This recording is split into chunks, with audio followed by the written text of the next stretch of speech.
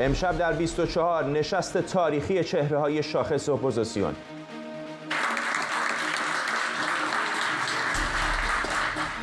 وعده انتشار منشور همبستگی و کنار گذاشتن اختلافات برای سرنگونی جمهوری اسلامی. هدف ما سرنگونی جمهوری اسلامیه و دیگه هیچ چیز دیگه ای نیست. دعوت هنرمندان برای راهپیمایی جهانی در 22 بهمن. مخالفان جمهوری اسلامی با هدف گذار از حکومت گرد هم میان.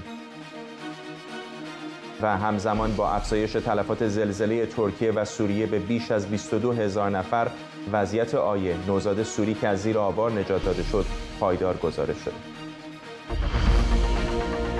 از واشنگتن دی سی این 24 است با فرداد فرحزاد. خانم ها آقایان سلام و وقت بخیر. ساعتی پیش در اقدامی بی سابقه شماری از چهره‌های سرشناس سیاسی، مدنی و هنری در دانشگاه جورجتاون اینجا در واشنگتن دی سی نشستی برگزار کردند. حاضرین در جلسه از تهیه منشوری با همکاری چهره‌هایی از داخل ایران برای همبستگی خبر دادند. گرد هم آمدن این چهره‌ها بعد از هفته‌ها چانه‌زنی ممکن شده. در بخشی از این نشست شاهزاده رضا پهلوی گفت اینکه بعضی‌ها تصور می‌کنند جنبش کند شده یا سرعتش کم شده توهین‌آمیزه، چون به گفته او هیچ چیز نمیتونه اونها رو متوقف کنه. وقتی بعضیا میگن که شاید جنبش داره کند میشه، سرعتش داره کم میشه، این واقعا توهین‌آمیزه. تصور کنید یک کسی میگفت که آره مارتین لوتر کینگ رو به قتل رسوندن بنابراین جنبش حقوق مدنی در آمریکا نابود شد. آیا چنین بود؟ نه فقط نمرد بلکه موفق بود. چون وقتی که مردم الهام بخششون باشه یک هدف متعالی، هیچ چیزی نمیتونه اونها رو متوقف کنه. و برای ما آینده ما، نجات ما و هر فرصتی که فراهم بشه برای ما در درجه اول بستگی داره به این که روی پای خودمون بایستیم و به خودمون اتکا داشته باشیم. و این پیام من بوده در طول همه این سالها. مسیح علی نژاد روزنامه‌نگار و فعال سیاسی هم گفت در روزهایی که انقلاب ایران خودش رو برای موج‌های بلندتری آماده میکنه، این جمع به تهیه و تدوین یک منشور کامل مشغوله. برای همبستگی اما باید بر اصولی حداقلی توافق کرد. در روزهایی که انقلاب ایران خود را برای موج‌های بلندتری آماده میکند، جمع ما به تکمیل کردن این اصول و منشور مشغولیم تا در هیئت یک متن مشترک منتشر شود و بتواند چون چتری اکثریت مطالبات ایرانیان را در بر بگیرد. اصولی مبتنی بر اعلامیه حقوق بشر، اصولی مبتنی بر رفع تبعیض‌ها و نابرابری‌ها، اصولی که هم یکپارچگی ایران را بپذیرد و هم بر تنوعات و گوناگونی و تمرکز زدایی از قدرت صحه بگذارد. حامد اسماعیلیون دبیر انجمن خانواده‌های پرواز PS 752 هم در این نشست به 4 محور که به باور او در این جنبش نقش کلیدی بازی می‌کنن اشاره کرد. این انقلاب رو بر 4 خواسته اصلی می‌بینم: آزادی، دادرسی عادلانه، عدالت اجتماعی و عدالت محیط زیستی. هر کس بخشی از این انقلاب رو نمایندگی میکنه، همینطور که در متن بود. زنان، دانشجویان از کردستان تا آذربایجان، از بلوچستان تا مازندران، همه دنبال حقوق برابر هستند. و دانشجویان، اقلیت‌های جنسیتی، کارگران، معلمین، هنرمندان، نویسندگان، ورزشکاران، همه بخشی از این انقلاب هستند و البته دادخواهان. نازنین بنیادی بازیگر و فعال حقوق بشر هم در این نشست گفت جامعه جهانی باید متحدانه سیاست‌هایی رو علیه جمهوری اسلامی در پیش بگیره که رژیم رو تضعیف و جامعه مدنی رو تقویت کنه. وقتی می‌بینید که صادرات نفت ایران به چین داره اینقدر افزایش پیدا میکنه، باید حواسمون باشه که این افزایش درآمد برای حکومت در تهران به افزایش سرکوب منجر میشه. بنابراین باید سیاست‌هایی رو بهش برسیم در سطح بین‌المللی که این منابع درآمد رو برای این سرکوب قطع کنن، کشور رو منزوی کنن. دوباره با توجه به چیزی که پیشتر گفتیم، حداکثر حمایت برای مردم و سیاست‌هایی که جامعه مدنی در داخل ایران رو توانمند میکنه و جمهوری اسلامی رو ناتوان میکنه. حامد اسماعیلیون در ادامه نشست گفت هدف تدوین کنندگان منشور همبستگی رفع نگرانی همه نسل‌ها از جمله دهه 80 هاست. نسل جوان در واقع هدایت کننده این اعتراضات در ایرانه. از دید نسل جوان امیدوارم دهه 80 ها اگر که دارن این برنامه رو میبینند، اگر من اشتباه میکنم من رو اصلاح بکنند، ولی خواهان زیر و زبر کردن تمام نرم‌های اجتماعی و سیاسی هستند. دیدگاه دیگه ممکنه وجود داشته باشه که به حفظ نظم موجود با کمترین تغییرات و تغییر جمهوری اسلامی نگاه بکنه. دیدگاهی هم وجود داره به نظر من که هم نسلان من پدر مادرهای این بچه‌ها هستند و شاید ما به قشر خاکستری از اونها تعبیر میکنیم که نگران مسائلی هستند چون آنارشی، نگران تجزیه و یا نگران استبداد. ما باید این نگرانی ها رو برطرف بکنیم. سمیرا قرایی همکارم از دانشگاه جورجتاون با ما. سمیرا میدونیم که به راحتی این نشست شکل نگرفت، هفته ها چانه زنی شد، ولی فکر می‌کنم میلیون ها احتمالاً ایرانی چشمشون به تلویزیون و صفحه های مانیتورشون دوخته شده بود. تمام شبکه‌های فارسی داشتن اون رو پوشش میدادن. اتفاقی تاریخی برای اپوزیسیون بود و کسانی که شرکت کرده بودن هم به نظر آگاه بودن از اینکه چقدر تاریخی است این روز. همینطور اتفاقی تاریخی بود و اون بار خبری که حدس می‌زدیم این نشست داشته باشه، همون انتظار ما برآورده شد. تمامی رسانه‌های فارسی زبان، تلویزیون‌های ایرانی این نشست رو به شکل زنده پخش کردند و خب اتفاق مهمی که در این نشست افتاد، اگر بخوایم به فقط یک خط از این نشست رو بهش توجه بکنیم، همین قرائت منشور همبستگی و آزادی توسط مسیح علی نژاد بود و خبر از این میداد که این افراد ساعات طولانی روی متنی با هم کار کردند و تصمیم گرفتند که اختلافات رو کنار بگذارند و تنها به یک مسئله فکر میکنن و اون هم همبستگی هست. پیش از این که افرادی که اینجا حضور داشتند، یعنی شاهزاده رضا پهلوی، مسیح علی نژاد، حامد اسماعیلیون و نازنین بنیادی بخوان صحبت بکنند، 3 ویدئو پخش شد از خانم شیرین عبادی، عبدالله مهتدی و گلشیفته فراهانی که محتوای اون 3 ویدئو بسیار اشاره میکرد و تاکید میکرد بر مسئله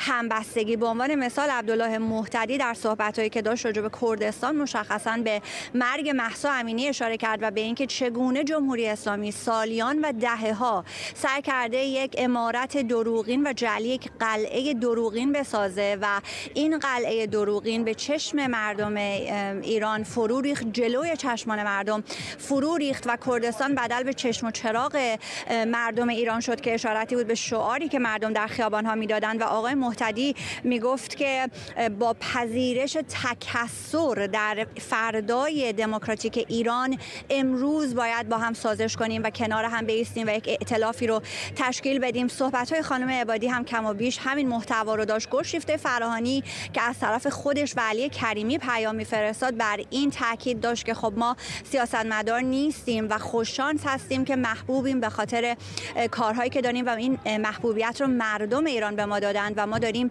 انعکاس میدیم صدای اعتراضات مردم ایران رو. به این اشاره کرد که 4 مسئله در حال حاضر باید جدی گرفته بشه از سوی همگان. اینکه اتحادی ایجاد بشه حول فروپاشی جمهوری اسلامی، از خودگذشتگی و منیت کنار گذاشته بشه، احترام گذاشته بشه به رأی اکثریت، دیگری واگذاری انتخاب به رأی اکثریت است و آخری ایجاد شورای گذار که بعد از اینها خب ما با پنلی که اینجا حضوراً بودند صحبت‌ها آغاز شد و مسیح علی نژاد متن یک منشور رو قرائت کرد و حامد اسماعیلیون هم به 4 مسئله و دغدغه خودش اشاره کرد: تحقق دادخواهی، آزادی، عدالت اجتماعی و عدالت محیط زیست. 4 نکته بود که حامد اسماعیلیون بهش اشاره کرد و جز اهم و مهم کرد و اینها رو جز مهمترین ها قلمداد کرد و شاهزاده پهلوی هم به این مسئله اشاره کرد که مردم 2 دستن، یه دسته که خب با هر چیزی مخالفت میکنند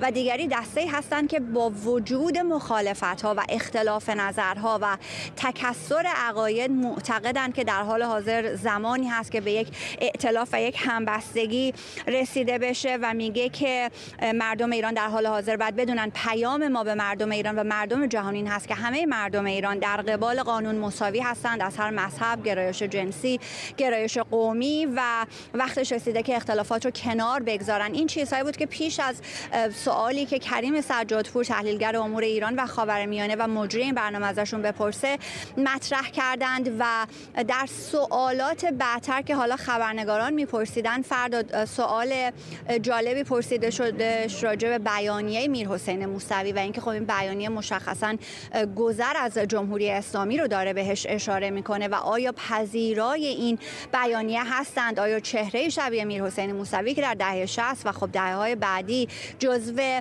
پرچمداران جمهوری اسلامی ایران بوده رو میپذیرند یا نه که شاهزاده رضا پهلوی در پاسخ خودش گفت که پذیرای همگانی هستند که از اصلاح طلبی عبور می کنند و در این شورا باز هست و اینها هم جای دارند. فکر می‌کنم بخشی از صحبت‌های شاهزاده پهلوی آماده باشه با هم بشنویم.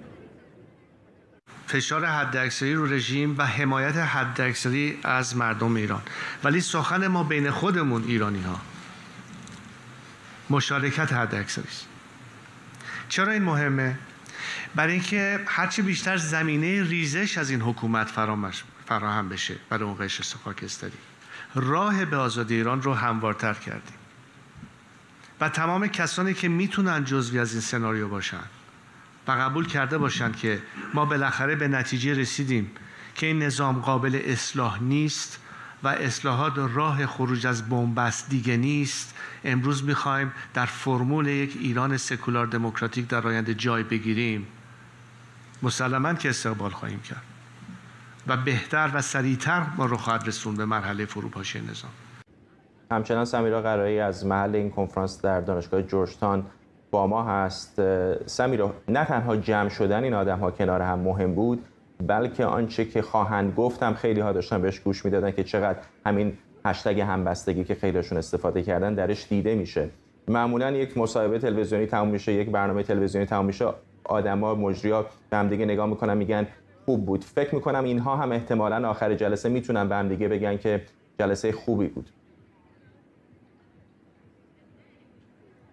ولی این کارو نکردن. در اواخر نشست بود که مسیح علی نژاد از بغل کردن همدیگه گفت و وقتی که تمام شد خب همه با هم روبوسی کردن، همه هم رو در آغوش گرفتند و خب توجه ها بسیار زیاد بود به خاطر مسائلی که در شبکه‌های اجتماعی مطرح میشد که اختلافاتی وجود داره، ولی اون چیزی که در انتهای این نشست دیدیم که تمامی این افراد و مجری برنامه همه هم رو بغل کردن. فضای خیلی جالبی بود فرداد و اون خشکیه حالا در انتهای نشست دیده نمیشد و خانم وویر که سفیر سابق آمریکا در امور جهانی زنان هست هم در انتها زمانی که داشتند به قول خانم وویر رهبران لیدرها صحنه رو ترک میکردند داشت به این اشاره میکرد که چقدر سخت بوده که این جلسه ترتیب داده بشه. از یه اصطلاح انگلیسی استفاده میکرد که یک قبیله رو جمع کردن برای اینکه بتونن این جلسه رو برگزار کنن، این افراد رو کنار هم جمع بکنن. اهمیت بسیاری داشت حضور این افراد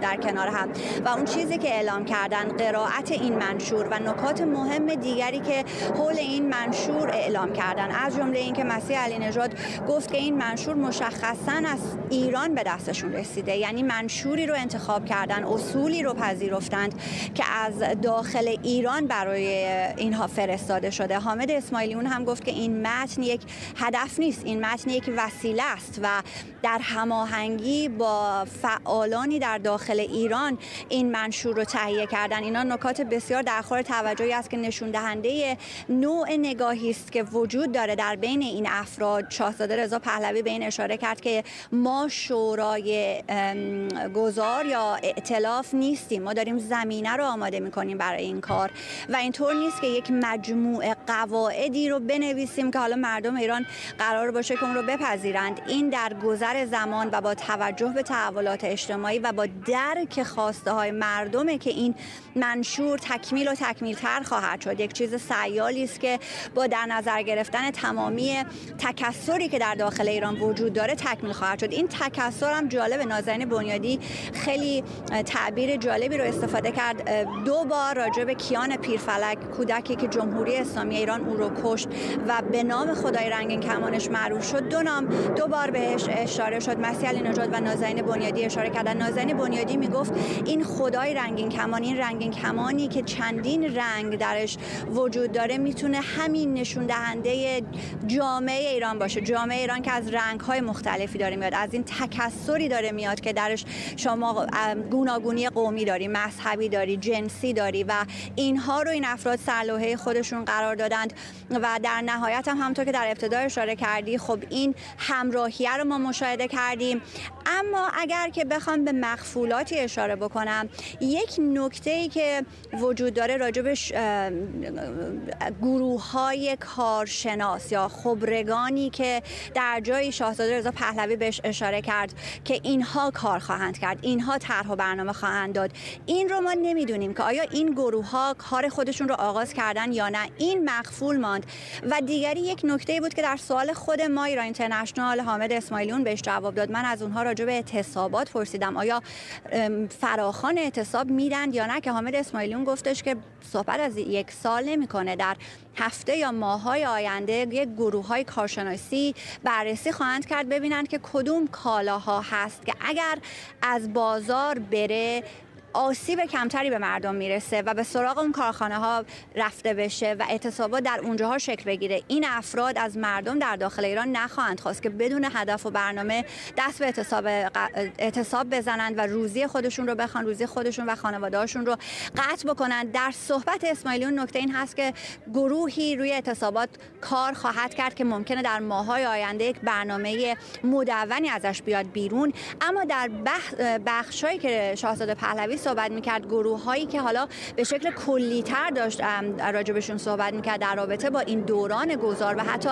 بعدش که شاهزاده پهلوی نام دوران احیا رو روش میگذاشت، اون گروه ها هم آیا اون هسته های نخبگان تشکیل شدن، آیا کاری رو آغاز کردن؟ اینکه به قول شاهزاده پهلوی بیمارستان ها که نمیتونه تعطیل بشه یا آب و برق مردم که نمیتونه قطع بشه، اینکه بعد از اینکه این بخواد به گذر از جمهوری اسلامی برسیم در اون زمان چگونه کشور مدیریت خواهد شد، این بخشی بود که روشن نیست که آیا در حد بسیار کلانی این شوراها تشکیل شدند یا نه. ممنونم از تو سمیرا قرای همکارم از محل این سخنرانی در دانشگاه جورجتاون در واشنگتن دی سی.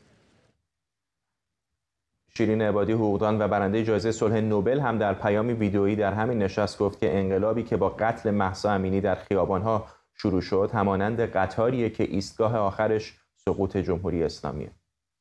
در آستانه 44مین سال تأسیس جمهوری اسلامی هستیم. انقلابی که با قتل مهسا در خیابان شروع شد مانند قطاری است که به راه افتاده. این قطار سر ایستادن نداره و ایستگاه آخرش سقوط رژیمه. عبدالله محتدی دبیرکل حزب کموله کردستان ایران هم در یک پیام ویدئویی گفت ما برای اینکه سرزمینمون رو از چنگ جمهوری اسلامی در بیاریم باید همبسته و متحد بمونیم. ما برای اینکه سرزمینمان را از چنگ جمهوری اسلامی در بیاوریم از زاهدان تا کردستان تا تهران و دیگر شهرهای زخمی ایران باید همبسته و متحد بمانیم. همه ما خواهان برابری، رفع تبعیض‌ها و عدم تکرار هر نوع ستمی در فردای ایران هستیم. گلشیفته فراهانی و علی کریمی هم در پیامی مشترک که توسط گلشیفته خوانده شد به 4 اصل اشاره کردند و تاکید داشتند که شورای گذار تنها هموار کننده راه مردم ایران برای عبور از جمهوری اسلامی. ما میتونیم به 4 اصل پایبند باشیم. یکیش اتحاد و همبستگی همه افراد حول فروپاشی ملاست. 2 از خودگذشتگی و عبور از منیت در مقابل رأی اکثریت. 3 واگذاری انتخاب نو و شکل حکومت فردای ایران به رأی اکثریت. و 4 تشکیل و به رسمیت شناختن شورای گذار. این شورا نه سهمی خواهد داشت نه هیچ چیز. این شورا فقط در واقع داره راه مردم رو هموار میکنه برای گذار از جمهوری اسلامی. نازنین انصاری روزنامه‌نگار و مدیر مسئول کیهان لندن اینجا در استودیو با ماست و پشت سر من هم فرج سرکویی رو می‌بینید، نویسنده و روزنامه‌نگار از فرانکفورت. ممنونم از هر دو شما. خانم انصاری، شما همین الان از همون دانشگاه جورجتاون تشریف آوردید تو جلسه بودید، به محتواش میپردازیم، ولی خود این اتفاق که این آدما کنار هم بنشینند و صحبت بکنن هم اتفاقی تاریخی بود، اینطور نیست؟ بله واقعا هم یک اتفاق تاریخی بوده، هم افتخاری بود برای من که اونجا باشم و اینو ببینم که بعد از 43 سال چه امیدی هست و وجود داره و چقدر افق روشنی در جلومون هست. و این انستیتوی جورجتاون در زمینه‌های نقش زنان در صلح و امنیت خیلی سال داره کار میکنه و تحقیقات واقعا میتونین پل میزنه در سمپوزیوم هایی که تا حالا انجام داده بین تئوری و عمل. و به خصوص در مورد ایران در چندین سال گذشته از 2018 به بعد چندین سمپوزیوم داشتیم که خانمایی که از ایران بودن، کسانی که از ایران بودن، مثل خانم فاطمه سپهری، خانم نرگس محمدی، خانم پوران ناظمی آخرین کسی بودن که با ما بودن، خانم و واقعا کسان از شیرین عبادی و میتونم اینم بگم که هر دفعه هم که این سمپوزیوم داشتیم از ایران برامون سخنران اومدن، برامون پیام فرستادن، متاسفانه بعدش سر از زندان در آوردن. ولی خب این نشون میده که چطور با این همه سرکوب و چطور با زندانی کردن این آتش آزادی نه از دل زنا از بین رفته، بلکه الان بیشتر و بیشتر در جامعه و در لایه‌های مختلف جامعه، حتما آقای سرکویی بهتر از این استاد این کارن، میتونن توضیح بدن که چطور پرورش یافته. آقای سرکویی، این که این افراد کنار هم ایستادند و اینطور صحبت کردن، همین الان هم در بین اپوزیسیون دست کم در شبکه‌های اجتماعی که آدم نگاه میکنه واکنش‌های مثبت زیادی داشته، امید ایجاد کرده، روحیه داده، ولی در عمل به نظرتون روی زمین چه تأثیری میتونه بذاره؟ بسیار سوال دشواری است، برای که البته من اینو بگم، ما میدونیم در ایران انقلاب هست و میدونیم که این انقلاب به دلیل انقلاب فرهنگی که رخ داده و دگرگونی نسل‌ها و بردست‌های جمهوری اسلامی تداوم پیدا خواهد کرد تا به اون قله نهایی برسه که سرنگونی جمهوری اسلامی هستش. در بستر این انقلاب که در داخل کشور رخ خواهد داد، نه در خارج از کشور، و البته خارج کشور نقش پشتیبانی و حمایت میتونه ایفا بکنه، در بستر این انقلاب طبیعتاً گفتمان‌های گوناگون هست و مهمترین مسئله‌ای که باید به اون پاسخ داده بشه، یعنی هر که مثلا اینها به عنوان بخشی از اپوزیسیون هستن، در اپوزیسیون بخش‌های دیگری هم داره که در ترکیب اینا نیست، حذف شده، چپ‌ها، سوسیال دموکرات‌ها، بخشی از داخل کشور و اما بخش‌های مختلف اپوزیسیون طبیعتاً باید اگر بخواهند به اصطلاح نقش رهبری، راهبردی، گفتمان سازی، نخستین که باید گفتمان سازی کنن، دومی که بایستی که به اصطلاح اون برنامه و استراتژی گذار رو ادامه بدن. همون چیزی که موسوی هم در متنش میگه و میگه من هنوز جوابی براش ندارم. چگونه میخوام که مشخص کردی برسیم، چگونه میخواهی لایه‌های گوناگون مردم رو جذب بیابانی، به نافرمانی مدنی، به اعتصاب و به دیگر اشکال مبارزه‌شون اسلامی در مبارزه کسی هم دولت‌های خارجی اینا نمیتونن انقلاب رو به پیروزی برسانن.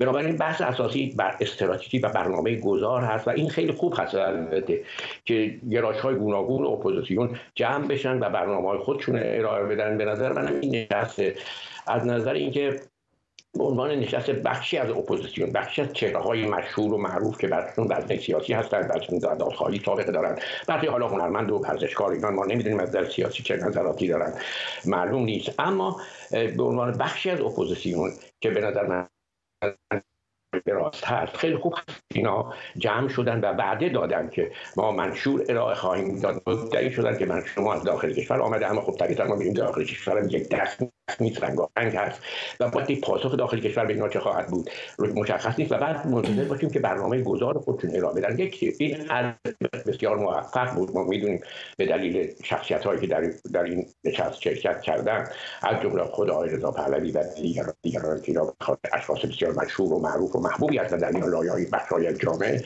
طبیعتاً بسیار جلب توجه کرده. بسیار همه رسانه‌ها، من فکر کنم بیشتر ایرانی‌ها بهش توجه می‌کردن و این خود اقدام خوبی است. این که یه خودشون رو تعریف میکنن، منشور ارائه میدن، خودشون به آزمون میگذارن و امیدواریم که البته زمینم برای نقد خودشون رو فراهم بکنند یا مخالفت با نقد خودشون نگن خیانته، چون که یکی از افرادی که اینجا بود گفت. امیدواریم که به هر حال این بسیار موفقیت به عنوان یک چهره های اپوزیسیون بسیار نشست موفقیت آمیز بود، اما باید منتظر موند که منشورشون ارائه کنند و بعد هم برنامه گذارشون ارائه کنند. و البته دو نکته بگم سریع تمام بکنم. تاکید اینها بر تکثر و رنگارنگی جامعه ایرانی بسیار خوب بود، اگرچه در ترکیب خودشون متجلی نیست، اما به هر حال به این مسئله توجه دارن که باید جامعه ایران رنگارنگ ایران داره و اپوزیسیون اون آلترناتیوی میتواند. آقای سرکویی بله میگم به این دلیل نیست که میخوام حرفتون رو قطع کنم، ارتباطمون خیلی بد هست، صداتون منقطع میاد، برای همین خیلی قابل پخش نیست. من ازتون عذرخواهی میکنم. امیدوارم حالا شاید اگر برنامه دیگری باز دارید ببندید کیفیت بهتر بشه. ولی این نکته‌ای که آقای سرکویی بهش اشاره کرد، رنگارنگی، فکر کنم شما نمیشنیدید، ولی عذرخواهی میکنم. ولی آقای سرکویی داشتن اشاره میکردن که بخش مهمی از حرفا که چهره‌های مختلف زدن مربوط به رنگارنگ بودن چهره‌های سیاسی، گرایش‌های مختلف در ایران هست که این واقعا در حرفای همشون هم منعکس بود. حتی یک جایی بود که آقای پهلوی گفتش که هدف ما این نیست که بشیم شورای رهبری، می‌خوایم شرایطی رو فراهم بکنیم. به نظر نمیاد که در این فرم دست کم هیچ کدام از اونها ادعای اینو بکنن که ما رهبر انقلاب هستیم یا دنبال قدرت هستیم. ولی اگر این کارو نکنن چه نقش عملی میتونن پیدا بکنن فراتر از انعکاس دادن صدای معترضان؟ اهمیت اینه که انتخابات آزاد باشه. اهمیت اینه که هر چقدر بیشتر مردم بتونن در این فرم برای رسیدن به این دموکراسی مشارکت داشته باشن. برای اینکه به اون جا برسین باید زمینه‌ها آماده بشه. برای اینکه زمینه‌ها آماده بشه باید از یه جا شروع بشه. این منشوری که راجبش صحبت میکردن این خیلی اهمیت داره که فقط خودشون نشستن این منشور رو بنویسن، از داخل چهره‌هایی از داخل از زندان همه در این مشارکت داشتن و این باید یک صحبتیه که شروع شده. اینو نباید به فرم نهاییش ببینین، ولی باید هر چیزی باید از یک نقطه شروع بشه. به قول انگلیسی‌ها بیبی استپ یا قدم‌های کودکانه اولیه. یک قدم به جلو. مهم بیبی استپ نیست. همون قدری که هر کس در هر لایه جامعه هست به نوبه خودش یک قدم به جلو برداره و این شخصیت‌هایی که امروز می‌بینین در روی صحنه بودن کسانی هستن که واقعاً نه تنها یک قدم، 2 3 4 تا قدم جلو رفتن، ولی میدونن که این قدم‌ها با پشتشون کسانیه که پشتشون دارن این قدم‌ها رو هم بر می‌دارن و تا حتی صداشون از ایران میشنون، میگن که کجا برن. قبلا اگر رهبری همیشه این جمهوری اسلامی در این سالها همیشه خواسته بین ایرانیای داخل و ایرانی خارج تفرقه بندازه، بگه نه شما که حرف میزنین فقط یک دسته هستین بقیه نیستین. این تفرقه ها معلومه الان دیگه به کار نمیرسه دیگه. الان اینا همه حالا 4 نفر اومدن، ولی بیشتر خب چهره‌ای بودنم که هر کی به نوبه خودش بهترین کار خودش داره میکنه. آگاه بودن که همین به قول شما رنگین کمان هست جامعه ایران. نکته مهمی بود این. خب جامعه ایران بدون شک رنگین، هر کی که ایرانی خودش تو خانواده خودش لازمه فقط نگاه کنه ببینه چه رنگین کمانی در هر فامیلی وجود داره. حرف جالب اتفاقا گلشیفته فراهانی زد، حالا نه در این پیامی که داده، پیامش برای تظاهرات 22 بهمن، گفت که ما اختلافاتمون رو میتونیم جشن بگیریم، این که با هم متفاوتیم رو میتونیم جشن بگیریم. این تقریبا جدید هست در ادبیات سیاسی ایران. خب بله، اگه شما بله ممکنه جدید باشه از دیده بس، ولی حقیقتی واقعیتیه که فقط یک گروه یا یک چهره نمیتونه ایرانی که با این تاریخ عظمتش برای بیش از 6000 سال بوده، با از زبانهای مختلف، از فرهنگهای مختلف، از دیدهای مختلف، همه باید با هم بیایم. رنگین کمان همون آخرین تمام نور هم که ببینین توی نور سفید از هر رنگی هست. آقای سرکویی امیدوارم که ارتباط اون بهتر شده باشه. همین نکته که آخر داشتید اشاره می‌کردید که علیرغم اینکه گفتن طیف‌های مختلف هستند اما منعکس کننده اون طیف‌ها وجود نداشتن در این جلسه، ولی یک جایی شاهزاده رضا پهلوی گفتش که این اتوبوسی هستش که بلیتش مجانیه و هر کسی میتونه به ما ملحق بشه. ببخشید این حرفی که میزنم ممکنه دیر ناراحت کنه، ولی آدم باید واقعیت رو ببینه و امیدهای واهی بر نینگیزه. ائتلاف اتوبوس نیست، هر کسی هر جا خواست سوار بشه، من راننده‌شم هر کسی هر جا خواست سوار بشه، یا ما راننده‌شیم هر کی خواست سوار بشه. ائتلاف بر اساس برنامه‌های سیاسی رخ میده.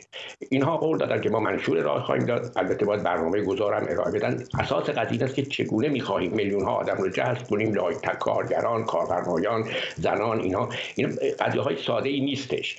و وقتی شما منشورتون رو ارائه بدین، برنامه گذارتون هم ارائه بدین و طبیعتاً هم نمیتونید بگین منشور از داخل کشور آمده همه زندانیان، نه، در داخل کشور هم رنگارنگه. چرا ما داریم یه تصویر ما اسلامی تصویر غلطی ارائه داد؟ واقعا داخل کشور هم داخل زندان ما خبر داریم دیگه، گرایش‌های گوناگون وجود داره.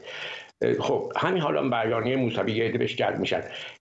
آقای سرکوبی با حرفتون رو قطع کنم، گرایش‌ها خب بی‌نهایت هستن، ولی این آدما قبول دارید که طیف قابل توجهی رو دارن نمایندگی میکنن، از راست بگید تا چپ. بالاخره آقای مهتدی تا اندازه حامد اسماعیلیون گرایش به چپ دارن، آقای پهلوی احتمالاً گرایش به راست دارن. یعنی منعکس کنن.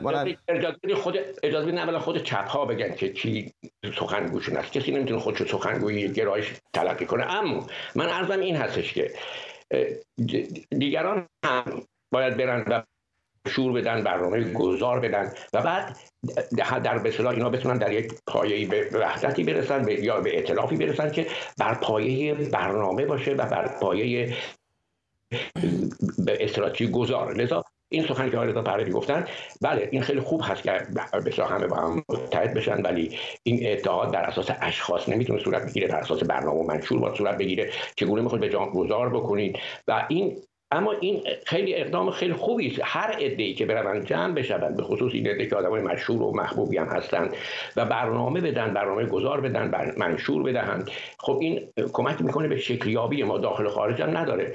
در واقع ما همه ایرانی هستیم و همه در سرنوشت هم دیگه سهیم هستیم و همه حق داریم که به اصطلاح اظهار نظر بکنیم. لذا اقدام بسیار من میگم اقدام بسیار مثبتی هستش. باید دید که دیگران چه واکنشی نشون میدن، جامعه چه واکنشی به این نشون میده. ببینید نیروی سیاسی تا وقتی که پایگاه واقعی یعنی پایگاه عملی در جامعه نداشته باشه، باید فراخوان بده و بخشی از مردم به فراخوان او پاسخ بدن، اون وقت میشه وزنش رو ارزیابی کرد. لذا اما برای همه اینها این اقدام قدمی که این عده برداشتن، حالا اینا گرایش خاصی هستن، بسیار خوب، عالی هستش. این گرایش خاص رفته قدمی برداشته، میخواد منشور ارائه بده، میخواد برنامه ارائه بده. دیگر گرایش ها هم میتونن وقتی ما که منشور اینها و برنامه گذارشون نمیدونیم چی هست، وقتی ارائه دادن نظرشون رو بگن یا خود اونها برن برنامه منشور بدن و بعد اینها وقتی که برنامه‌های مدون، برنامه گذار، چگونه می‌خوایم گذار کنیم، چگونه می‌خوایم مردم رو به انقلاب جلب کنیم، چگونه می‌خوایم که میلیون‌ها آدم رو به خیابان به نافرمانزادی به حساب بیاریم، وقتی اینا رو ارائه دادن و بعد میتونن بشینن بر اساس مثلا راه حل‌ها که ارائه دادن با هم دیگه گفتگو کنن و به وحدت بالاتری برسن. این همونطور که خانم انصاری هم گفتن گام به گام هست. اینا قدم اول رو برداشتن، یه عده‌ای یه گرایش خاصی قدم رو اول رو برداشته، بسیار کار خوبی کرده، دیگران هم باید بکنن و در واقع اون آلترناتیوی که به وجود خواهد آمد آلترناتیوی خواهد بود که رنگارنگی جامعه ایرانی رو در خودش منعکس بکنه بر اساس گذار سرنگونی جمهوری اسلامی و رسیدن به دوره انتقالی بعدی که حالا همون چیزایی که میگن انتخابات مجلس در اونا کسی مشکل نداره. مشکل قضیه این بخشی هستش که برنامه گذار چی و آلترناتیو گذار چی. توجه هم بکنیم، من تمام بکنم حرفم رو، که آلترناتیو گذار بخشی از مرحله بعد از گذار رو تعیین میکنه. اینجوری نیست که بیاین به من مأموریت بدین من میرم گذار انجام میدم، بعد نه، اون کسی که آلترناتیو گذار میشه بخشی از برنامه بعدی گذار رو، این تاریخ، این جامعه شناسی، این شوخی که نداریم، سیاست هست. لذا امیدوارم من هم که میگم در مورد این گروه اتحادشون خیلی خوب هستش، خودشون هم گفتن بین خودشون وحدت دارن، این هم خیلی عالی هستش. این که میخوان منشور بدن خیلی خوبه، امیدوارم برنامه گذارشون هم ارائه بدن و بعد اون وقت میشه داوری کرد که این و بعدم باید واکنش مردم رو در داخل کشور دید و میشه داوری کرد که این گروه تا چه حد موفق خواهد بود یا و تا چه حد بسیار چه دستاوردهایی خواهد داشت. اما این گام بسیار مثبت و مفید است و اینها هم تونستن توجه بسیار جلب بکنن و این هم خیلی خوب است و اگر موفق بشن که حتی اگر موفق بشن بخشی از به اصطلاح اپوزیسیون پراکنده رو جمع بکنن و با مردم در داخل کشور بخشی از مردم به اینا پاسخ مثبت بدن،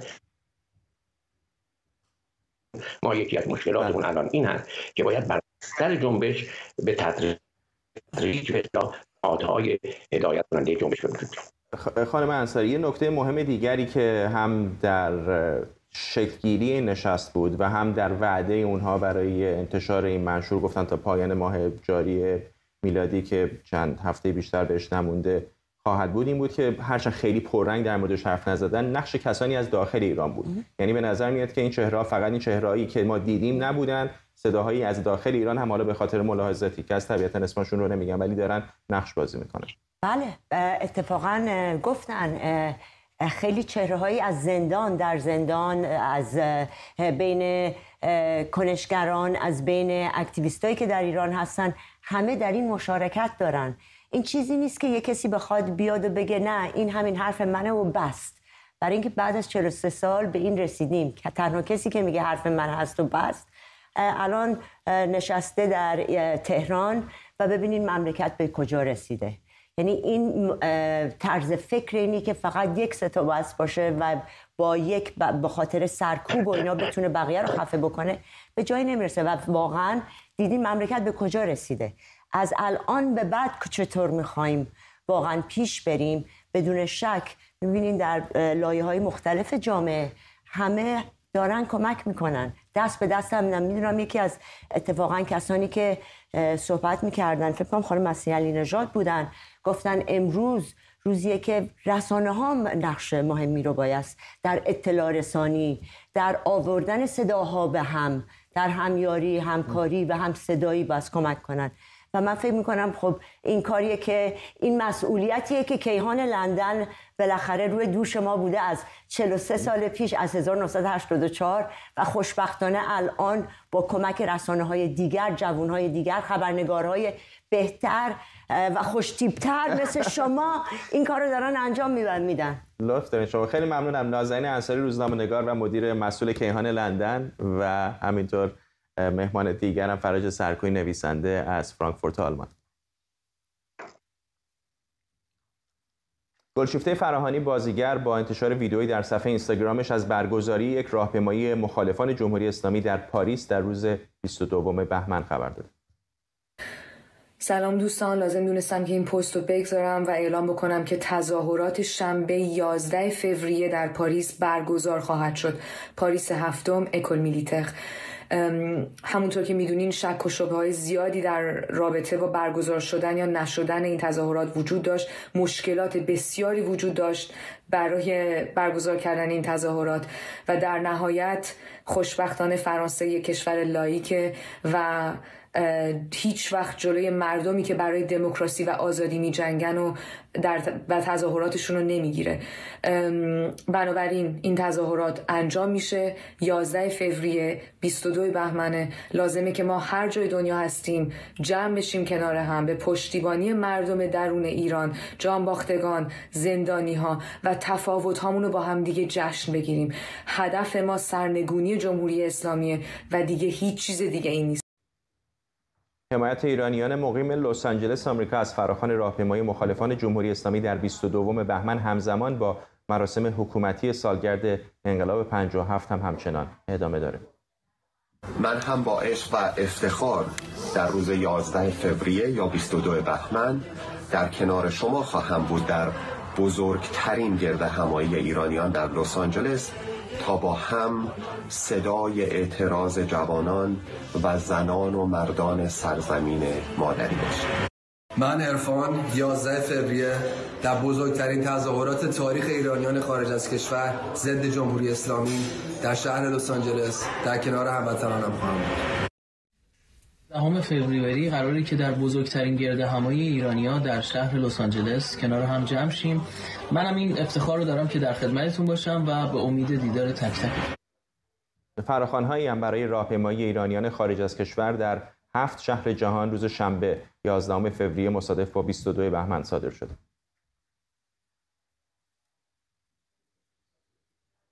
این فراخوان‌ها برای شهرهای لس آنجلس، واشنگتن، لندن، دوسلدورف، مونتریال، سیدنی و تورنتو منتشر شده و ایرانیان با هدف گذار از جمهوری اسلامی در شهرهای مختلف جهان گرد هم میان. خبرگزاری میزان وابسته به قوه قضاییه گفته فرهاد میثمی فعال مدنی زندانی آزاد شده. میثمی که از بنیانگذاران انتشارات آموزشی اندیشه سازان بوده، از مرداد ماه 1397 به دلیل کنش‌های اعتراضی و سخنرانی‌هاش به زندان افتاده. ماموران امنیتی هنگام دستگیری میثمی تعدادی از کتاب‌های کتابخانه شخصی و همینطور چند سنجاق سینه تبلیغاتی در مخالفت با حجاب اجباری رو به عنوان مدرک جرم ضبط کرده بودند. تصاویر پیکر نحیف میثمی بعد از اعتصاب غذا در زندان در روز 13 بهمن ماه در شبکه‌های اجتماعی منتشر شده و واکنش‌های داخلی و خارجی بسیاری برانگیخته. او در متن یک نامه سرگشاده با عنوان روزگار زجر اندر زجر گفته بود بر سر خواسته‌هاش درباره توقف اعدام معترضان و آزاری به نام حجاب اجباری پایدار خواهد ماند. رضا حاجی حسینی، روزنامه‌نگار از مالمو سوئد، با ماساق حاجی حسینی به نظر میاد که یک روندی رو شروع کردن که تعدادی از زندانیان سیاسی رو آزاد بکنن. چطور می‌بینید این رویکرد رو؟ اصل ماجرا به نظر میرسه از اینجا ناشی میشود که آقای خامنه‌ای دست به یک نرمش قهرمانانه زده است این بار در داخل و همونقدر که در هر نوبت از این نرمش‌های قهرمانانه تبلیغی که میشود این است که از موضع قدرت چنین اتفاقی میفته یا زاویه‌ای که داره جمهوری اسلامی این از سر ضعف نیست انتخابی که میکنه، اما گویاست که شرایط زندانها به گونه‌ای بوده است که جمهوری اسلامی باید تصمیم اساسی میگرفته. خود نگهداری تعداد بسیار زیادی زندانی، ده‌ها هزار زندانی که آمار شفاف و دقیقی از تعداد در اونها رو ارائه نمی‌کنند، در کنار مسائل لوجستیکی که مورد نیازش، جای مورد نظر، روند اداری که احتمالاً داره، کارهایی که لازم انجام بشه، همه اینها در کنار ترس از شبکه سازی که در داخل زندان‌ها عملاً میتواند اتفاق بیفتد و ما جلوه های این رو به طور مشخص داریم ببینیم. اینها باعث شده که تصمیم بگیرند برای اینکه تحت نام عفو و چیزی که به هر حال تلاش کردند اینطور جلوه بدهند که با خواست زندانیان اتفاق افتاده گروه های مختلفی رو آزاد بکنند، از جمله آقای میثمی. منتها آنچه که ما میدونیم این است که ایشون نپذیرفته که وثیقه بگذاره، بدون اینکه وثیقه بگذاره آزاد شده و خب با توجه به اینکه این شعار قدرت بی قدرتان در برابر استبداد راه باریک آزادی است از ایشون در این روزها خیلی حقیر شد، می‌بینیم که عملاً موفقیت بوده و همین در واقع شعار رو به نوعی به اجرا رسوندند. منتها همین آزادی هم به نظر میاد که نوعی ترس حاکمیت بوده است از اینکه او این کنشگری رو از داخل زندان به این ترتیب بتونه ادامه بده و عملاً آزاد کردن او که اتفاق بسیار مبارکی است شاید این شایعه رو ایجاد بکنه که او دست از کنشگری برمی‌داره، در حالی که خواسته هایی که او بر اساس اونها دست به امساک در غذا خوردن زده است بر سر جای خودشون باقی است. او خواستار آزادی معترضان شده بود، خواستار توقف اجرای اعدام ها شده بود و همینطور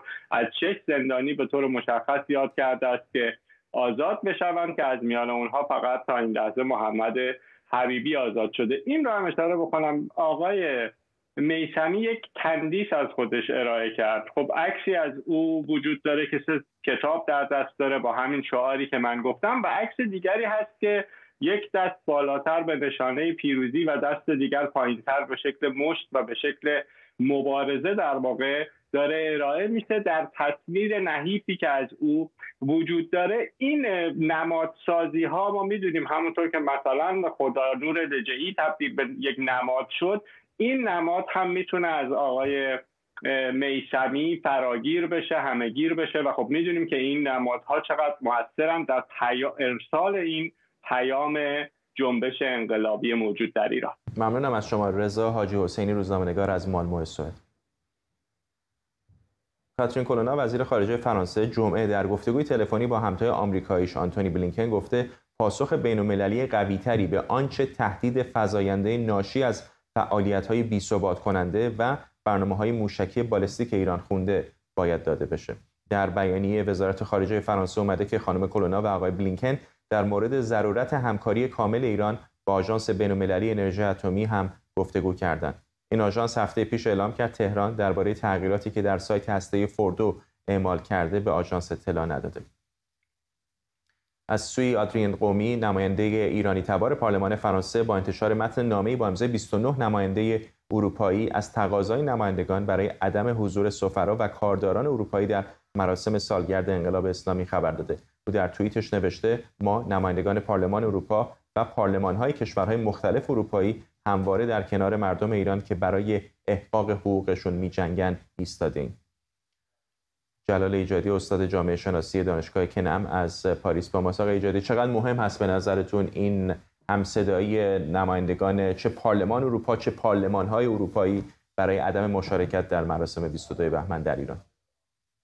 ولی بسیار مهمه، همون گونه که به هر حال در نوبت پیش کل پارلمان اروپا در واقع به غیر از 9 نفر بقیه همه یک تنه برای محکوم کردن جمهوری اسلامی و قرار دادن سپاه روی لیست تروریست هم نوا بودند و تصمیم خوبی گرفتند و امروز هم این لیستی که الان شما راجبش صحبت کردید و آقای قومی در ضمن برای من هم فرستاده بود، شاهد این مدعا هستش که به هر حال بخش قانونگذار کشورهای اروپایی و خود اروپا همدردی و همراهی با جنبش مردم ایران رو پیوسته نشان دادن و این هم یعنی اقدام آقای قومی هم یک بار دیگر این مسئله رو به شکل روشنی نشون میده. منتهای مراتب این هستش که به ظاهر در دو روند ما قرار داریم، یک طرف نگاه پارلمانتاریستا و به هر حال نمایندگان قانونگذار و از سوی دیگر اتوریته هایی که بخش اجرایی مربوط به اروپا و مربوط به کشورها رو در دست دارند و در واقع این هماهنگی آنچنان که باید صورت نمیگیره. چه در سطح اروپا و چه در سطح جامعه فرانسه ما این تفاوت ها رو میبینیم و هر حال فردا روشن‌تر خواهد شد که آیا نمایندگان این کشورها و از جمله سفیر فرانسه در مراسمی که مربوط به همین به اصطلاح ماجرای مربوط به انقلاب اسلامی است آیا شرکت خواهد کرد یا نخواهد کرد. ولی به هر حال این بیان ضعف‌ها یا تردیدهایی هستش که در میان سیاستمداران اروپایی و از جمله فرانسه وجود دارد و همین هم اجازه میده به جمهوری اسلامی که در واقع از این تفاوت نظرها و یا شکاف‌ها در واقع سوء استفاده بکنه. ممنونم از شما. جلال ایجادی، استاد جامعه شناسی دانشگاه کنعم از پاریس. شمار قربانیان زلزله ترکیه و سوریه به بیش از 22,000 نفر رسیده، از جمله بیش از 19,000 نفر در ترکیه و بالای 3,000 نفر در سوریه جانشون را از دست دادن. فقط در ترکیه رجب طیب اردوغان گفته نزدیک به 78,000 نفر مجروح شدند. با توجه به ابعاد وسیع این فاجعه، سازمان جهانی بهداشت و سازمان‌های بشردوستانه نسبت به وقوع بحران بهداشتی بزرگ از جمله گسترش بیماری وبا به ویژه در سوریه هشدار دادند. عملیات جستجو و نجات بازمانده‌ها همچنان ادامه داره. در این میان امدادگران نوزاد دختری رو از زیر آوار در سوریه بیرون کشیدند که هنوز با بند ناف به مادرش وصل بود. امدادگران او رو آیه نام گذاشتند که به معنی معجزه است. مادر، پدر و خواهران و برادران آیه جانشون را از دست دادن و او در بیمارستان تحت مراقبت پزشکی. ویدیوهای نجات آیه از زیر آوار زلزله در شهر جندریس در شمال غرب سوریه شبکه‌های اجتماعی رو در نوردیده و حالا هزاران نفر از سراسر جهان میخوان او رو به فرزندی بپذیرند.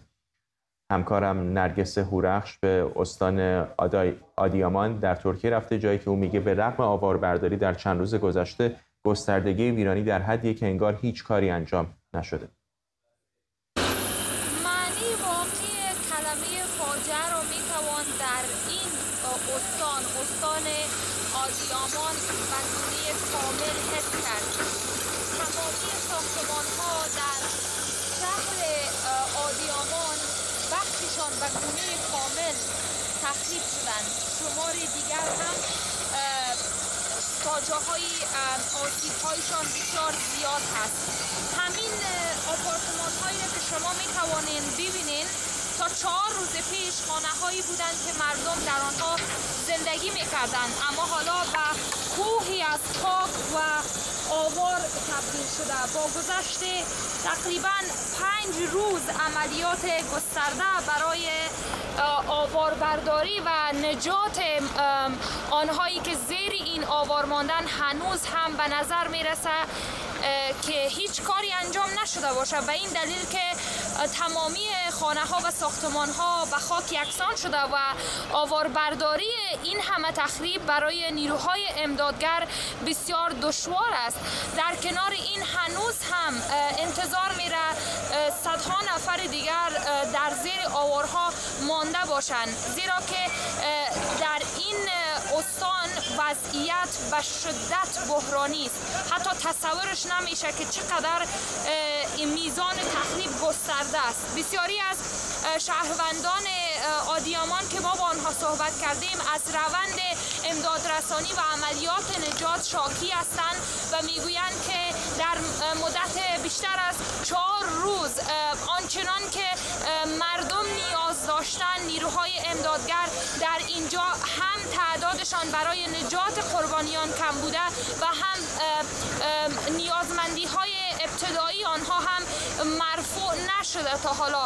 در کنار آنهایی که جانشان را از دست دادن، تا حالا در حدود نزدیک به 4000 نفر در این استان تنها جانشان را از دست دادن، صدها نفر دیگر زخمی هستند و در بیمارستان ها به سر میبرند.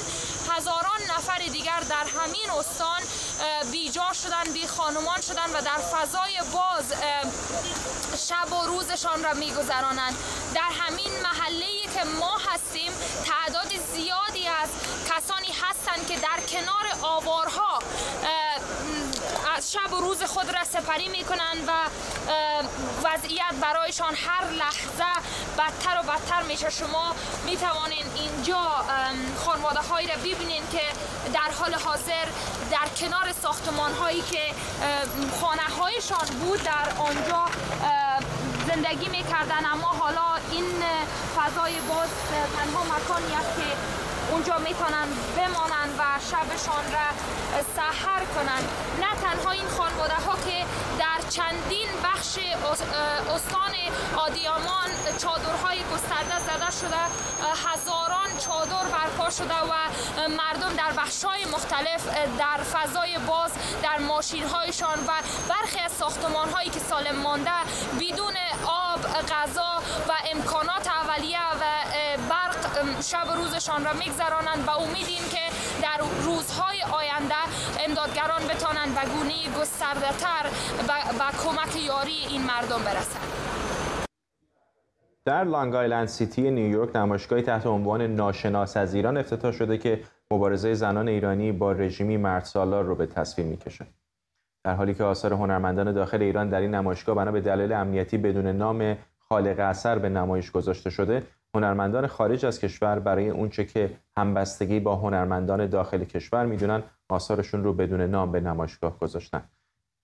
این آثار به گفته برگزار کنندگان نمایشگاه به جنبش مردم ایران علیه جمهوری اسلامی و نقش زنان ایران در این جنبش تمرکز کرده.